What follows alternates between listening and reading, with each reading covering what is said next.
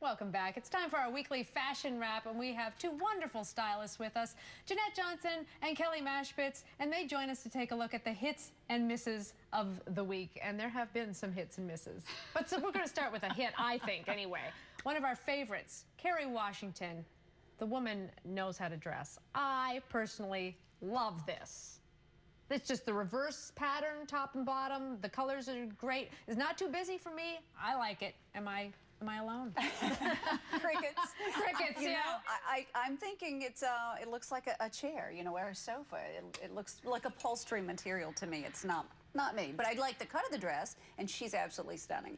She is stunning. I love the colors. I do like print, and I like the reverse print idea. The only thing I have an issue with is the fabric. It's very stiff, so we've kind of lost her bust line in this. So that's my only issue with it. But otherwise, she's beautiful, and I do love the colors and the print. I think it fits her well, and her body's looking rocky. Yeah, it is. I think I fall somewhere halfway in between. Yeah? Because I do see your point, Cindy, but I also think maybe a little busy, and I don't really know what's up with that huge blue eyeshadow, too. That was... Because it's like... really did match the dress. I don't know what's going on there. So, because there's so much going on with the dress, like, keep it super simple at that Don't point, go peacock on the eyes. Right. All right. Well, I'm glad you took a chance, Kerry. I'm in your court. Love it. Let's take a look at Rosario Dawson, and she's wearing a blue pantsuit with the pumps, and it's cash, but I think it's cute.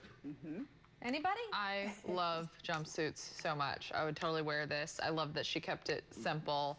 It's awesome because jumpsuits feel like you're wearing pajamas, but you look so stylish, so I'm a huge fan. I wear them a lot.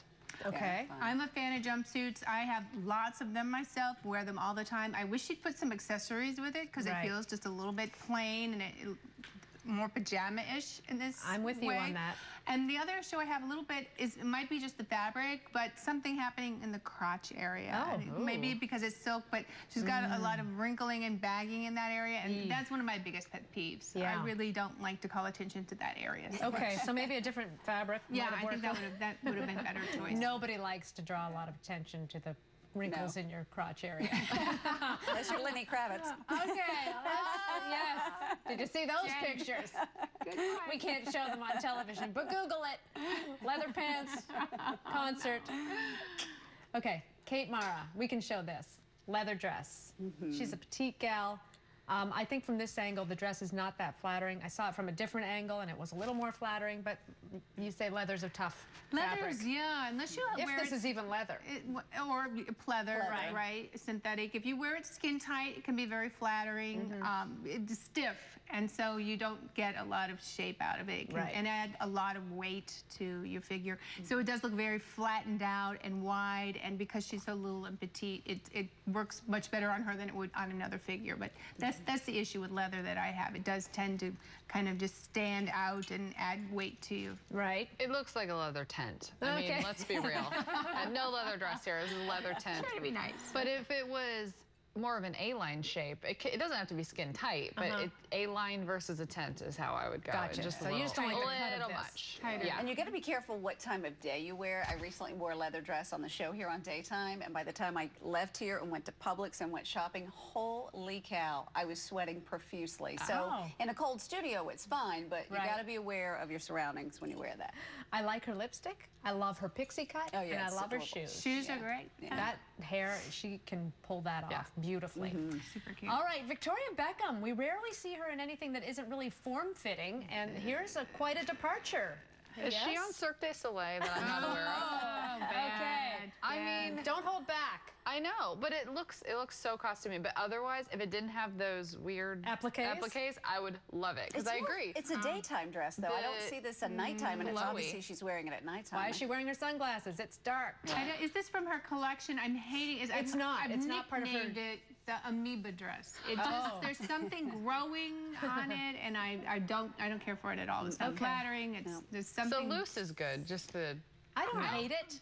I think I could do without the applique at the bottom. I don't mind the one on the shoulder. But I kind of like to see her taking some chances. I don't know. Yeah. All right. Vanessa Williams, still looking great. Just recently got married again. Yes, and what do you think of this dress? Think it's flattering?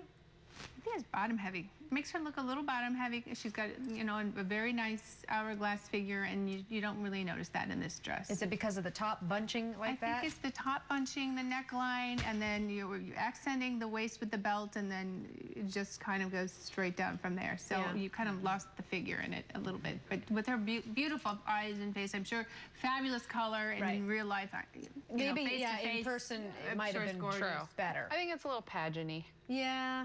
It's beautiful, though. I didn't really have any other, like, it looks beautiful. I love the color, and she looks fabulous. She does. She love looks good in that. I've seen her in yellow quite a bit and looks fabulous in yellow. She's got the most beautiful skin tone. Not everybody can wear yellow. No, but she certainly can. Okay, let's take a look at Bradley Cooper.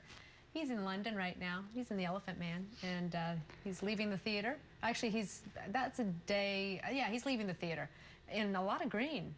But you know what I think he needs? He needs a handbag. Because he's got a lot of stuff that he's trying to put in his pockets, and I think it's time for gentlemen to embrace the handbag. Yes, I love a man with a good, leather handbag. Satchel, do it. It doesn't have to be leather, anything. Just something that goes across the body, and it's just so much more practical. I got my husband one because he kept giving me his things to carry, and on vacation, and I was enough. I have all my own things to carry, so he has his own Merce. Yeah, the man purse. The Merce. I like Bring it back. Yes, bring it back. And if anybody can pull it off, this guy in green can. Maybe put a fanny pack on even. He can pull that off. Okay, Katie Holmes. Let's take a look at her looking more cash than I've ever seen. I don't know where she's going. And I don't know if she got her daughter to help her with her jeans. Or That was exactly my thought. Little toddler. She is leaving the house and she says, "Mommy, your jeans just need a little something." Yeah. A little stars.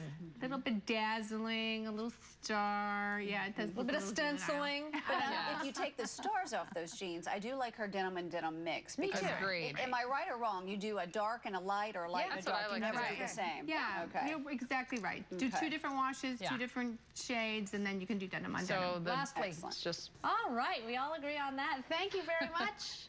And have a great fashion week. All right? Thank you. See you next time. We'll be right back with more Daytimes. Don't go away.